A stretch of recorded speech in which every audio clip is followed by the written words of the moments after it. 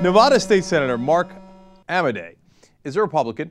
He's running for an empty seat in the House because that person is going to run for Senator Enson's seat.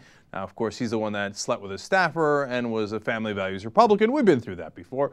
Anyway, so he's decided that he's going to mount a unique campaign for the open congressional seat, and it's the 2nd District in Nevada.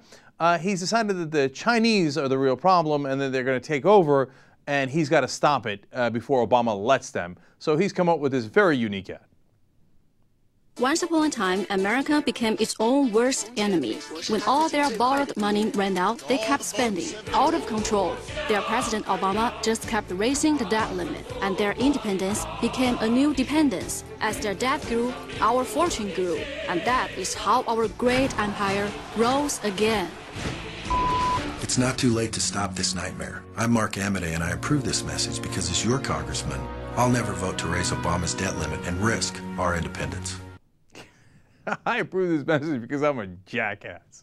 All right, first of all, it's not Obama's debt ceiling, okay? It's the United States debt ceiling.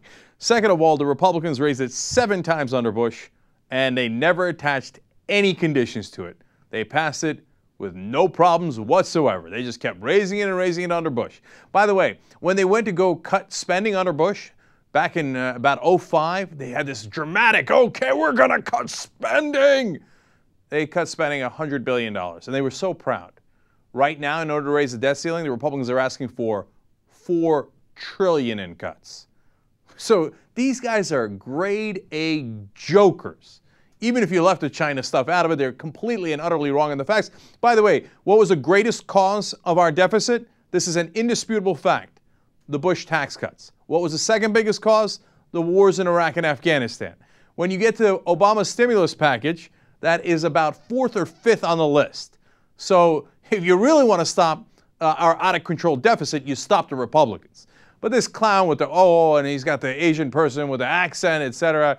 I hear his second ad is going to sound like this. Oh, Jing Chongling Wang Ting Tong. Oh. That's the old UCLA girl who made that racist thing, and then they told her to get out of town, and she left UCLA. But this guy's running for Congress. I mean, she was a joke because she made a stupid video at a college. This guy's running for Congress with, Obama let us take over the country. I mean, these guys are clowns of the earth, man. They really are. And none of their facts are right to boot.